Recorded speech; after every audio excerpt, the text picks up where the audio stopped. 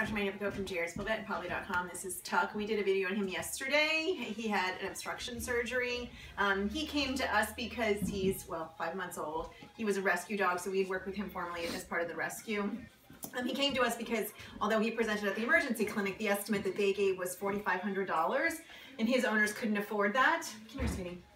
So they called us, where he had his puppy stuff done.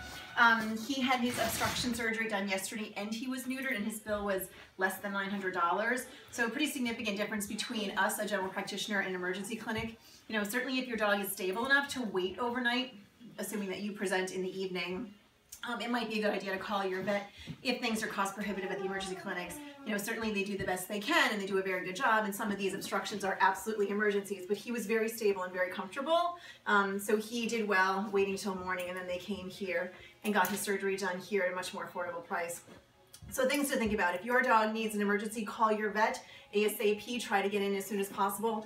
If that's not possible, go to the emergency clinic. Ask them what your options are. If it's cost prohibitive, you know, time is of the essence in some of these cases, so you might be better off spending the money and doing it there.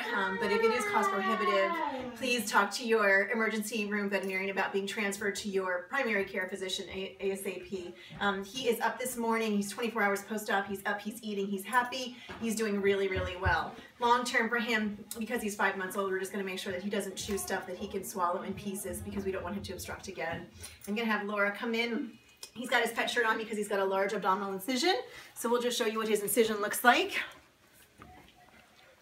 Nice big long incision, and then he was also neutered. So this guy is doing really well, and we expect he will continue to do really well. He'll go home with antibiotics, a special feeding plan, and something for pain and inflammation, and an e-collar or his medical pet shirt. If you have any questions, you can find me anytime here at vet or probably.com. Take care and be careful with your puppies. Thanks.